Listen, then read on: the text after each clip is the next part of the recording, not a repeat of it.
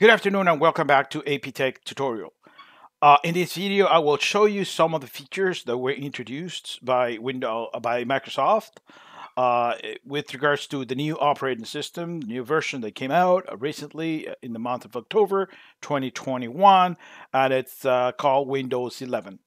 As you can see, the taskbar here changed a little bit. So this new icons, the view of the icons are a little bit slightly different. First, as you can see here, the taskbar. Now you can hide it. You can have it in the center, or you can have it to the right. If you want to do, if you want to change any of those positions, all you have to do is right-click on here near the taskbar, and then select taskbar settings. And here on this part of the menu, there's an option. You can select or deselect whatever is convenient for you. Let's say, for example, the widget one, which is this one here. Um, it's the if I go ahead and just unselect it, it will disappear from here from this menu. Same for everything else. You can also you can select what is the behavior of the taskbar. In this case, the alignment. You can have it center, which I have it right now, but you can also have it left. And you can see it moved to the left. I can also just go to the center, and as you can see there, it moved to the center again. You can also show to automatically hide the taskbar. So once you put your mouse, you hover your mouse over it, it will show eventually. So that's basically some of the new features. Some other features were actually hidden all the way down.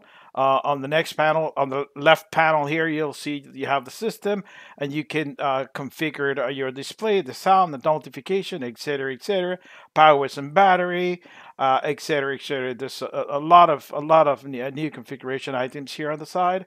On this also here you can add this is where you can add Bluetooth devices, etc., network and internet, and this is where they went they hit a little bit some of the previous configuration. For example, if you want to change your IP address of the machine, all you have to do is just go to the network on internet here on the left panel, and then click on the advanced network settings and more network adapter options, as you can see there.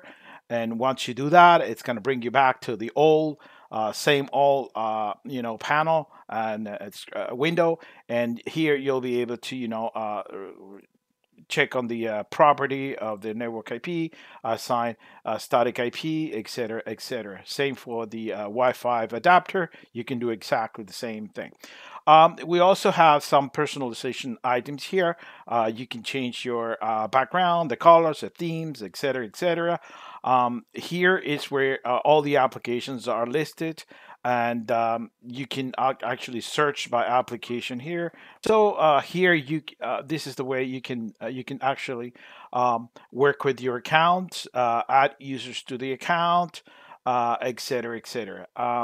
Time and language. This is where you change language, your region, etc., etc. But remember, you can always do it by going here to the date, right click and then into it, and just go there and change it there as well.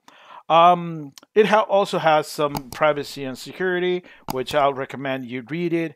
I'm not gonna go into the details right now. I'm in future tutorials. I may go deep dive into all of these and in and describe them a little bit in more details. Here you have the window update feature as well. You can check for update, you can pause them, you can look at the update history and the advanced options. How do you want to receive the update from Microsoft, etc., etc. So again, I'm not going to go deep dive. This is just an overview of how different Windows 11 looks from Windows 10. One of the things I really do like, it's the fact that some of these menu here, the icons are a little different. They look nicer, and the colors around them look a little bit nicer. At least this is my personal opinion. And when you click on this one here, for example, I'm just going to go into, you see this menu here that used to be here. It's gone. Now, if you want to add a new item, or you go here, you add a folder, you add a shortcut, Microsoft Access Database, etc., right? So there's different options there. Now, if you want to, the copy and paste options are here. Cut and paste, the rename option is also here. The delete option there. And one of the things that I just noticed in the view is that, for example, they added the compact view.